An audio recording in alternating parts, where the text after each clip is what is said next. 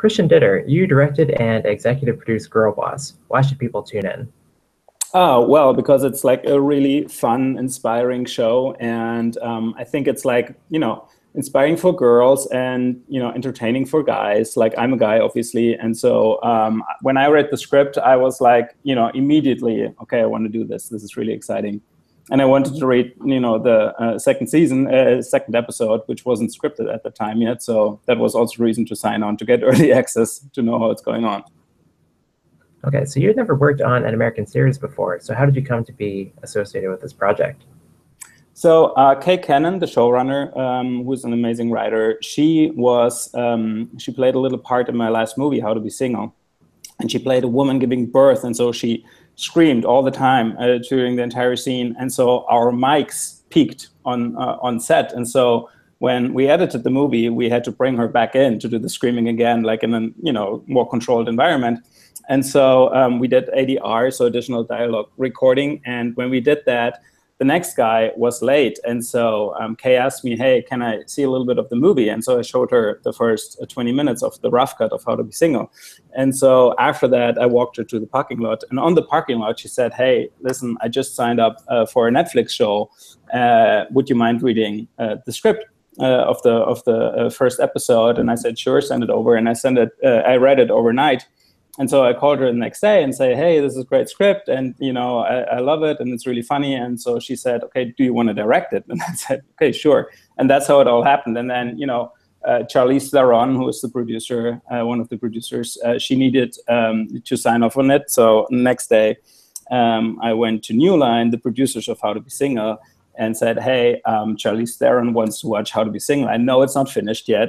I know the film's not done, but can we send it to her?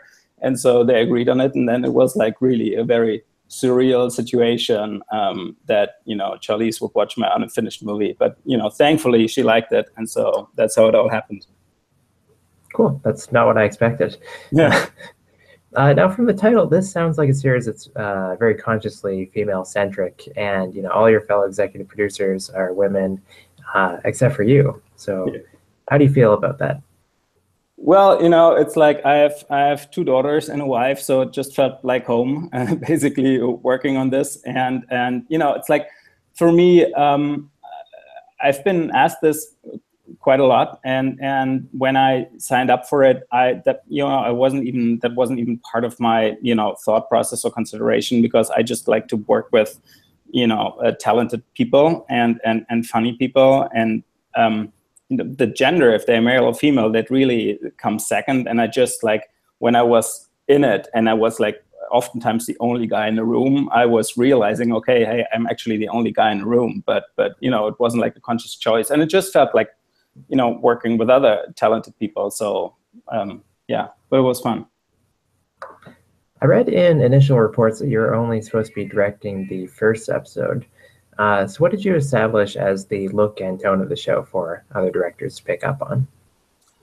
Well, that's like, I think part of what Kay responded to when she saw How to Be Single was that, despite the genre is comedy, it's, not just like talking heads. I grew up on films like, Back to the Future and all the Spielberg stuff and all these, more cinematic films. And when I made my first, if you want to label it as a romantic comedy, I thought, okay, that doesn't have to look necessarily like a romantic comedy. That can still look like a movie. And that was the goal also for Girlboss, because Sophia Amoroso, like who our show is based on, she did something, that like selling vintage fashion online, which a lot of people have done before her, but she was extraordinarily successful because she did it like in a, with a different spin, because she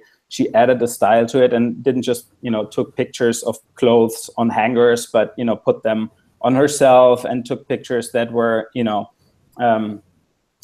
showing how these things could look like, and distinguished her website in that way.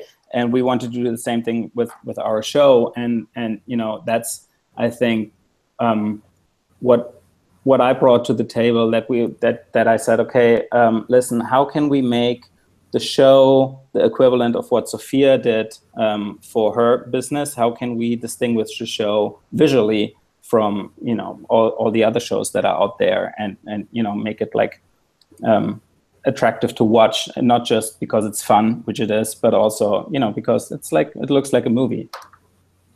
And did you read her book upon which the series is based? Yeah, well, yeah, of course I read it, but I have to admit I read the script first. So I read the script first and then read Sophia's book, and you became a fan of the book later. Was a fan of the series first. Okay, so you stayed on as executive producer and ultimately directed 5 episodes, I believe. Yes. So how did you come to that arrangement? Well, you know, it's like, it's funny because when you are, so originally I signed on to direct the first 3 episodes, I think. And then when you are like that much part of the show, and you like, you know, I started very early together with Kay and Laverne McKinnon, the producer, and Charlize, and we sat down, we said, okay, how does the show look like? Who's going to play it? You know, so we did all the casting together, and we chose all the locations, and it starts off, it becomes your baby. That sounds weird and like a cliche, but it is like kind of true. So you start like owning it in a way.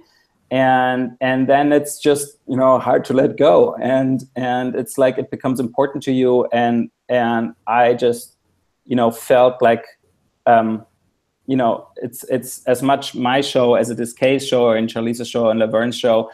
And we just wanted to see it through together. And so they asked me if I would stay on longer and you know, guide it to the end. And that's what I did. So I stayed on until, you know, the very last color correction of all the episodes, not just my episodes. And yeah, so that's how it happened. You have a couple of movies coming up. So would you be staying on for a second season if it were to be ordered? Yeah, well, I would love to. Like, it would be hard to abandon, and I don't want to abandon it. So I would, you know, if a second season gets made, I'd love to stay on, and, you know, hope schedules work out that way. Now, unlike showrunner Kay Cannon's past series like 30 Rock and New Girl, this one's on Netflix, so you guys don't really have any time constraints. So how do you make sure that when you're in the editing room, you're not just, I don't know, going too long? Well, you know, that starts with the scripts, like with the length of the scripts. They all are like between 20 and 30 pages. So, you know, you can't make 60 minutes out of it, and you can't make 10 minutes out of it. So just by the page count itself, the length is kind of dictated. And our aim was we were always like aiming at, you know, 25 to 30 minutes.